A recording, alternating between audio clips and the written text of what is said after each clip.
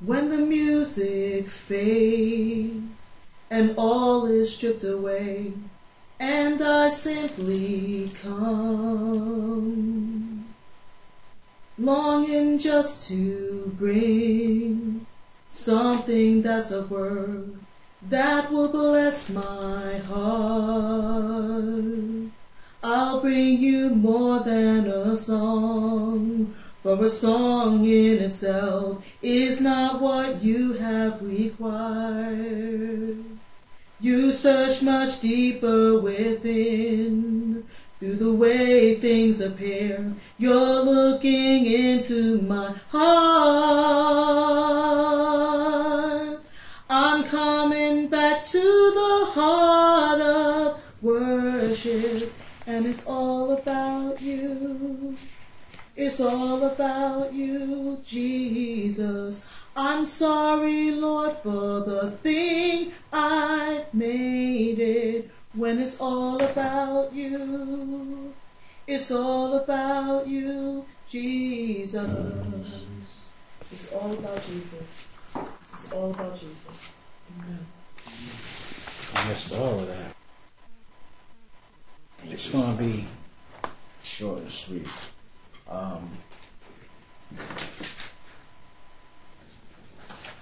We're all familiar with John 3:16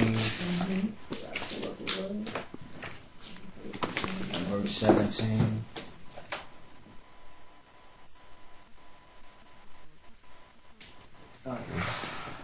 The Word of God says, "For God so loved the world that he gave his only begotten Son, that whosoever believeth in him should not perish but have everlasting life.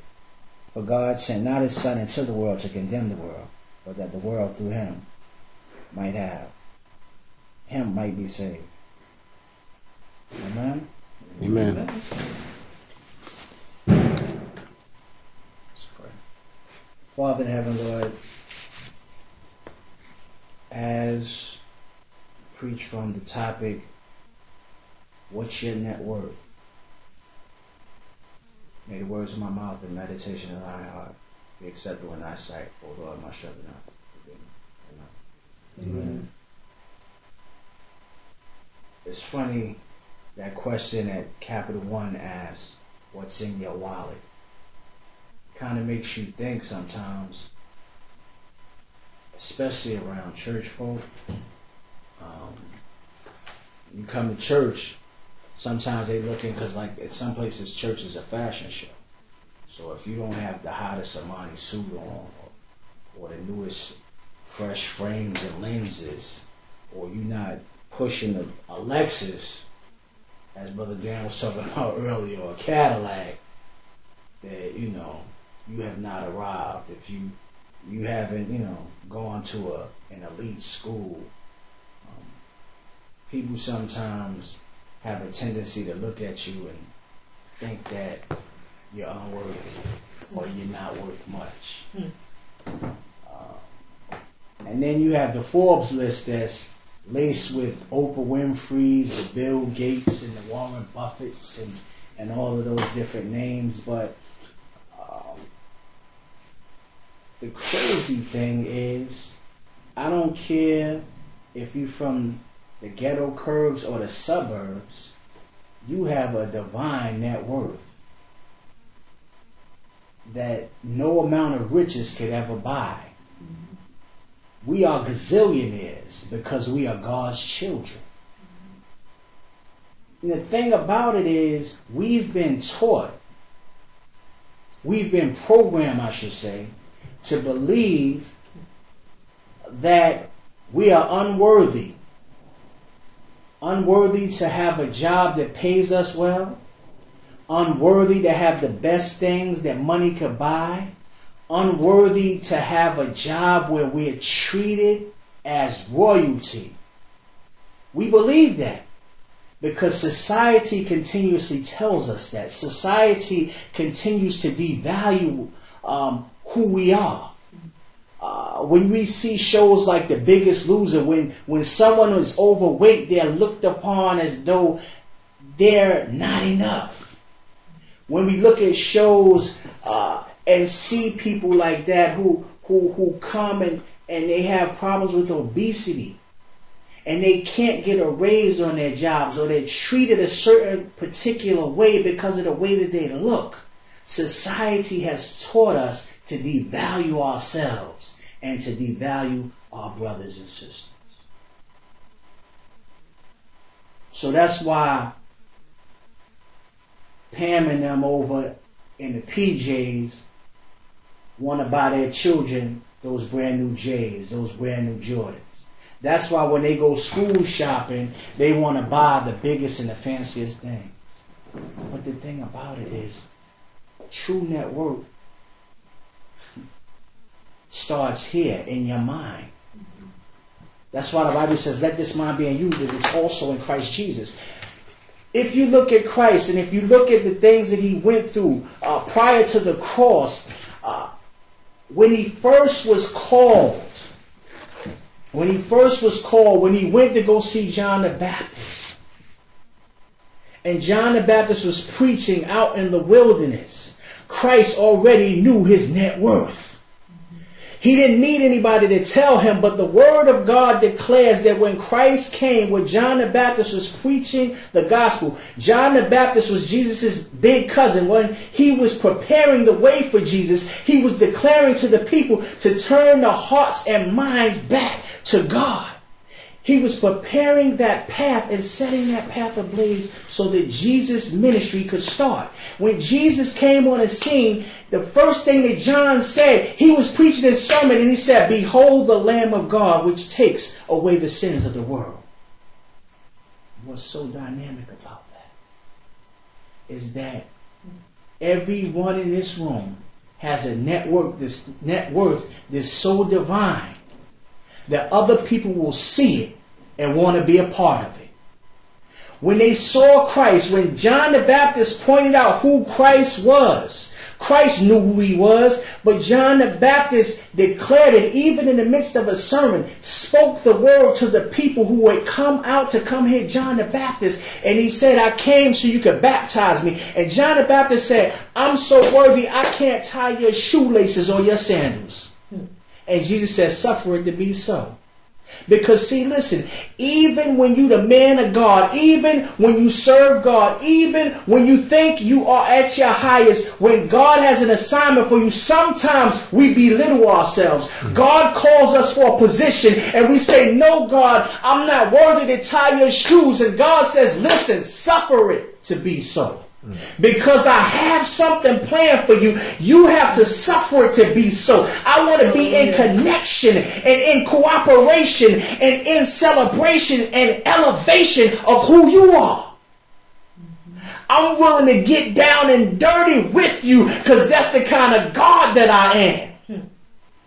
John the Baptist said, I can't baptize you. He said, "Suffer it to be so. Let's go out in the water. You're going to baptize me, big cuz." John the Baptist baptized Jesus Christ. And the word of God says that when Christ came forward and he came up, the heavens declared, God the Father said, "This is my Son, in whom I am well pleased." And the word of God said that the Spirit of God fell down like a big dove upon Christ Jesus. And the word of God said, even in the midst of this, as soon as that happened, the Spirit of God took Jesus out into the wilderness to be tempted by the devil.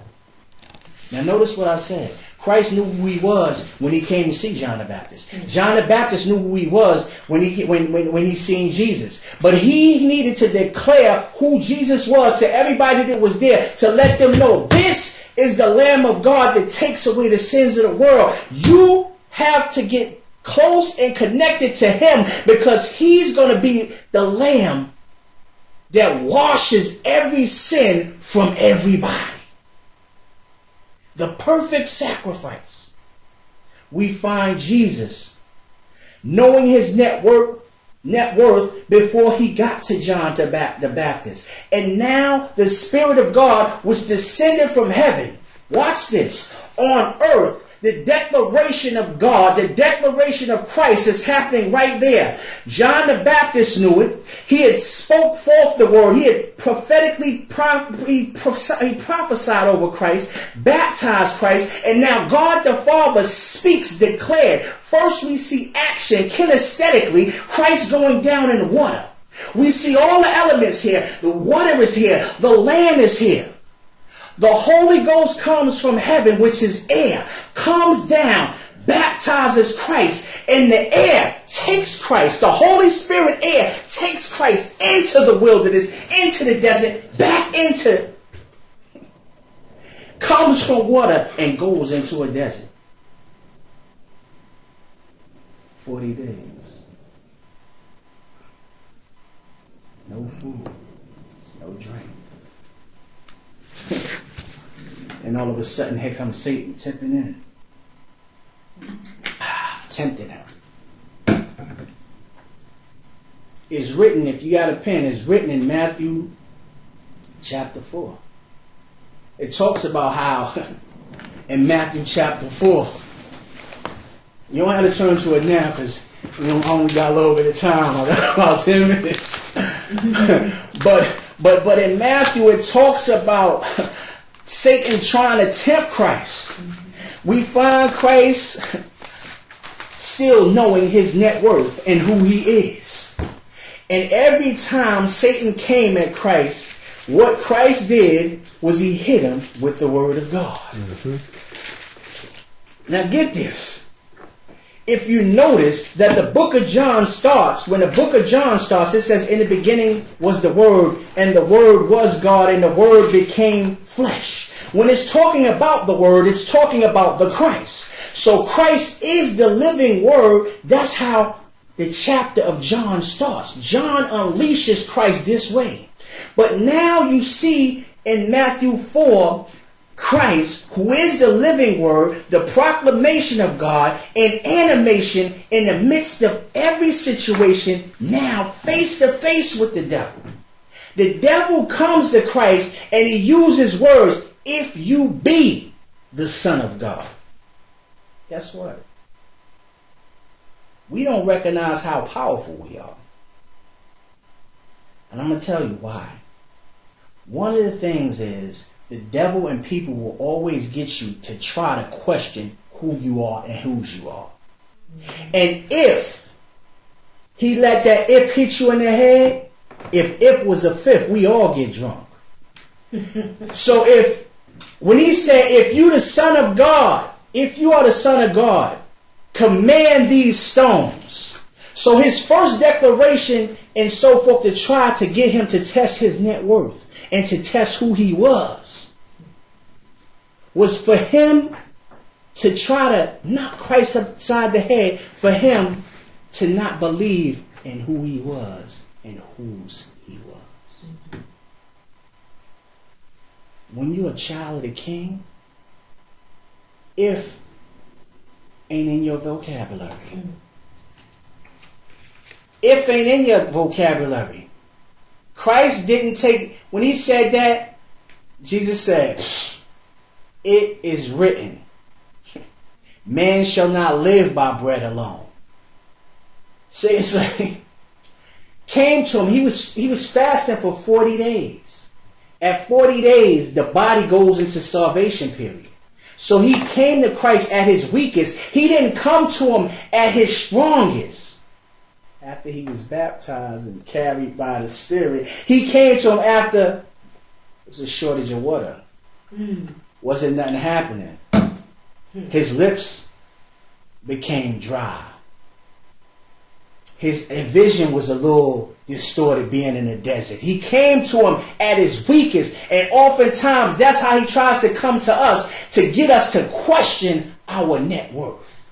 But when we know who we are, we don't have to think about it. We know who we are. If you know, you can grow. And you'll never allow the devil to take you below that standard. Mm-hmm. So knowing your net worth is important. The second thing is speaking your net worth. I love that because many times we don't speak our network. I love how Dan was actually elaborating and letting Brother George know what it is. Dropping jewels. Dropping jewels. We are children of the King. And what that really means, and what we really need to know, is that we are made in His image. And if you look at God in the beginning, the Word of God says that the earth was void and without space, Genesis 1:1. And dark. And the Word of God said the Spirit of God moved upon the face of the waters and said, let there be light. And light showed up. And look, light is still popping off right now. He said that in Genesis. But here we are in 2014 and light is still going down. If God spoke it into existence, if God created us in His image, we can speak it into existence too. Stop doubting yourself. Stop doubting yourself. You are a child of the King. You are a declaration of independence. Live like it. We ain't supposed to be locked up in bondage. We're supposed to be children of the declaration of independence. We're supposed to speak freedom into our life. Speak power into our life. Speak words that make the devil tremble because he can't handle a man with a plan who knows God's plan for their life. Amen. Amen. That's good. Preach. Satan tried. Christ hit him upside the head with the word every time because he knew his self-worth. Satan said, you know what? I can't get him on the food angle. I can't get him with that. Well, you know what? Let me pick him up. He all tired and all that. Let me swoop him up. Let me do a Superman movement and pick him up and take him on the highest pinnacle. Like how, you see how big Riverside Church is. You see that staple up there. He took him higher than that. Took Christ up there. And imagine how weak he was 40 days with no food. Come on, man. I got diabetes. I got diabetes. And if I don't eat, at a certain time, and I'm like woozy, all that other stuff, Negro gotta lay down and be in the bed. So Christ didn't have no ailments, but to be without food for 40 days, to be without water for 40 days, he was real weak. He said, I'm going to pick him up. I'm going to do a Superman and bring him up here and say, listen, if you are the Son of God, you can fall off this building and God will give His angels charge over thee. Now listen, this is the funny part, because when Satan came to Christ the first time, when he first said this to him, he spoke these words and said, if you be the Son of God, command these stones be made bread, right? He came at him from that angle. From the earthly angle. But now look in the heavenly angle. He's saying to him, because first he came with his own words. The devil came with his own words. Now he said, you know what? I'm going to take it to the next level. That's why he picked them up. That's why he put him up there on the pinnacle of the church. And he said, this time, using the word of God. He's quoting from the book of Psalms. If you be who you say you are, just throw yourself off, and He, God the Father, shall give His angels charge over thee, so that He can pick, so that the angels can capture, the angels can catch you and be a wide receiver, lest you dash your foot against a stone. Christ said, are you serious? It is written. The Word, who is the Word who became flesh that John talks about, said, it is written. Every time the devil tried to come up against him, Satan was tight. He said, I'm going to take him to a higher place now. I've taken him to the highest church steeple, and I'm taking him up to the mountain. I'm taking him all the way up to the mountain. When I think of mountains, I think of Mount St. Helens, this huge mountain. And I think of how weak he must have been now, because now you could ask Ella, I'm not afraid of heights. He can tell you I can climb a tree like a monkey. He'll see me in action. I love heights. But you get me inside a plane, I get a little uneasy. Not that I've never flown before, but it was a while since I had flown, and then I've been flying now. It's like it was a while for like me taking a long flight. And we went on a long flight, and I was bothered. I was like, whoa, the turbulences. I was like, yo, this ain't my style. So mind you, he's taking Christ from the pinnacle of the church and now taking him to the mountain. When you get up to a certain level, the wind in the air up there is a little thinner. So you breathe a little differently. Your lungs is trying to adjust. So you're going to have some big breathing problems. And the Word of God says he showed him. And this is before the Matrix, when you saw people moving all this. This is before Terminator 2 and Terminator 3, when you see all these different things and these things with the automatic computers, where just moving screens. The Word of God says that while he brought Christ on the mountain, the devil showed Christ in panoramic view all of the things of the world, all the riches of the world. So it flashed. It was like a highlight reel to a movie. So he flashed Vegas and all these different things. He flashed the U.S. Mint. He flashed all these places of currency. He flashed all of this power. He flashed thrones. He flashed all these things before Christ. And he said, if you just bow down to me, I know you hungry. If you just bow down to me, I'll give you all of these things. Christ said, it is written. It is written. It is written.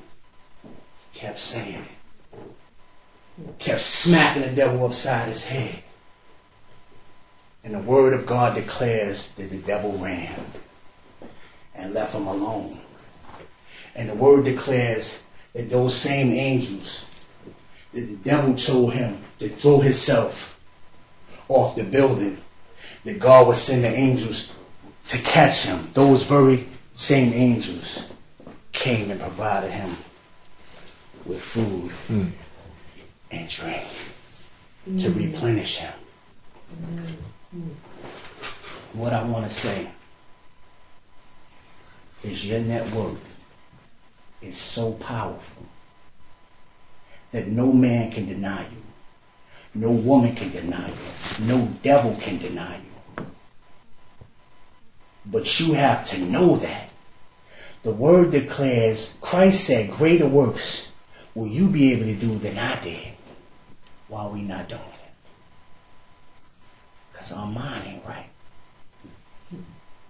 So once we understand our mental self-worth, our spiritual self-worth,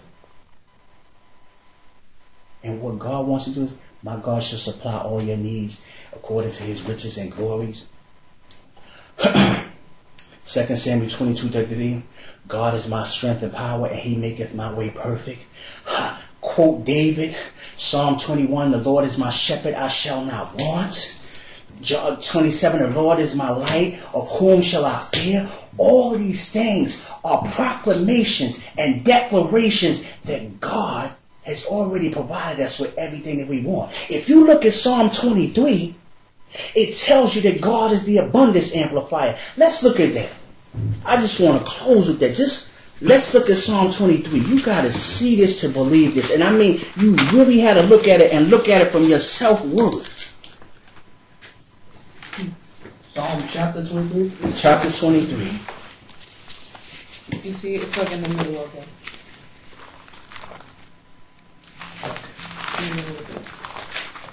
We're going to close with this. Because I'm already 5 minutes over time. I ain't got nowhere to go.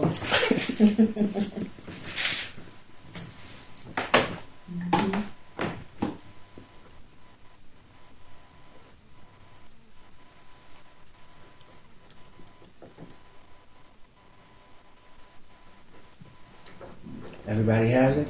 Amen. It says, the Lord is my shepherd, I shall not want. He maketh me to lie down and green pastures. I want to stop right there for a second. Guess what? There's a lot of people in the world who are always looking for a place where the grass is greener. But with God, the grass is always greener. A lot of times, we don't look at it from that perspective because to the naked eye, it kind of looks like things are drying up. It doesn't look as though the grass is greener, but use your visual, use your spiritual eye, if you will. David says, the Lord is my shepherd, I shall not want. He leadeth me, he maketh me to lie down in green pastures. He leadeth me beside still waters. So green pastures is actually saying that God is God will put you in a place of green pastures beside still waters. Now think about this. Rivers aren't still.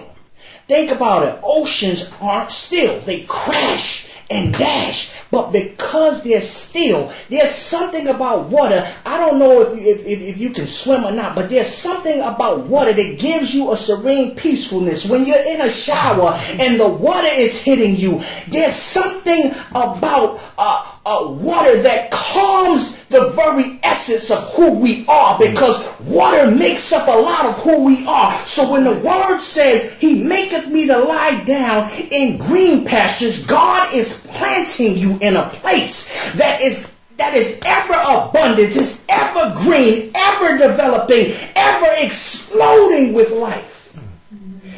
And he leads you beside still waters. It says he restores my soul. That means that everything that you've lost, he'll restore it. But he won't just restore it on a physical level. He'll restore it from the inside out, refreshing your soul, leading you into paths of righteousness for his name's sake. It is not by accident that you've shown up here. It is not by accident that we met at the Justice Center, at New York United, at Momentum Education. It is not by accident that we met at Mount of Olives. It's by divine orchestration of God. He knew it before we were in our parents' womb. That's why David can say, yea, though I walk through the valley of the shadow of death, I will fear no evil, for thou art with me, thy rod and thy staff comfort me. That's why I ain't never scared to travel in any hood at any time, because I walk with the king. And I don't care how many guns people got.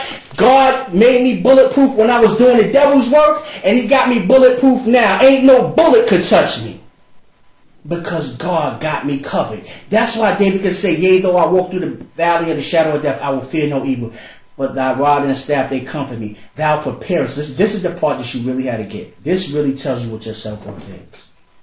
Thou preparest a table before me in the presence of my enemies. Watch this. Back in the days, me and my brother used to fight a lot. I love my brother. I love my sister. We used to fight a lot, like cats and dogs. And so because me and him used to fight, he thought he was going to be doing that to my little sister. And I'm like, no, I'm checking that. So what I would do is if he started messing with my sister, I put my sister behind me and take care of my brother. And I would, he'd be like a timeout, like, I ain't messing with her because Art just put me in check. What God is saying is that, look, in the midst of your haters, in the midst of all of them, I'm going to sit you down and prepare a table, a feast. Cats could be coming with Uzis to come get you.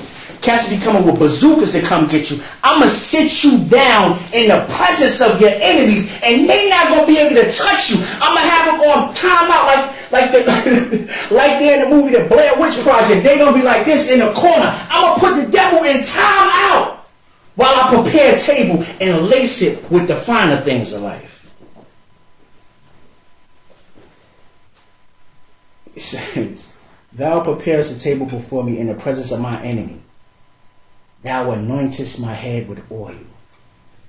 Meaning that the oil of the Holy Spirit is going to illuminate our minds in such a way that it just keeps dripping. His light, his goodness is just going to be dripping all over us. Because He's the abundance amplifier. My cup runneth over. God is the abundance amplifier. I don't care how much money you've ever had. It can't amount to what God wants to give you.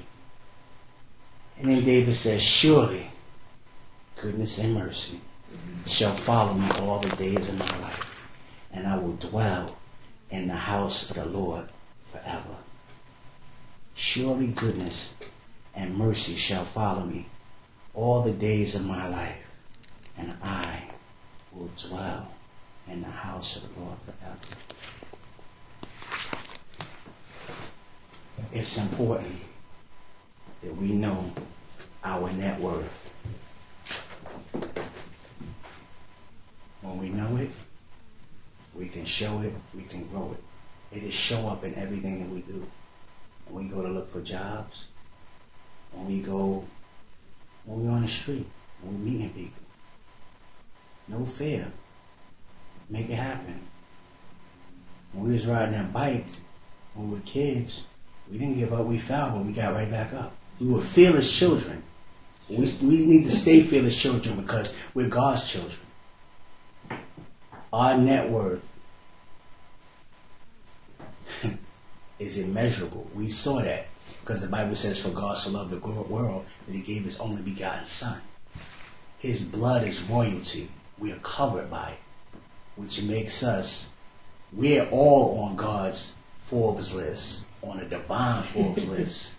We rich beyond measure. That's why in heaven, there's a mansion with each one of our names on it. And all we got to do is just be faithful. No eye have seen, nor ear heard the joys of heaven that God has prepared for us. Tailor-made mansion. But your wildest dreams can't even imagine. You can't even fathom it. That's the type of God we serve.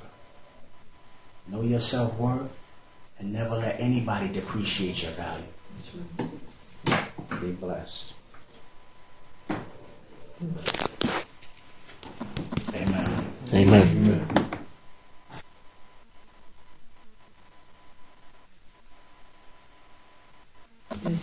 As you go, tell the world. As you go, tell the world. Tell the world about Jesus. Tell them about his love. Tell the world about Jesus. Tell them about his love. As you go, it goes like this. Tell the world. As you go, tell the world.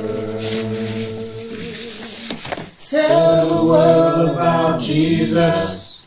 Tell them about his love. Tell the world about Jesus. Tell them about his love. As we go, tell the world. As you go, tell the world.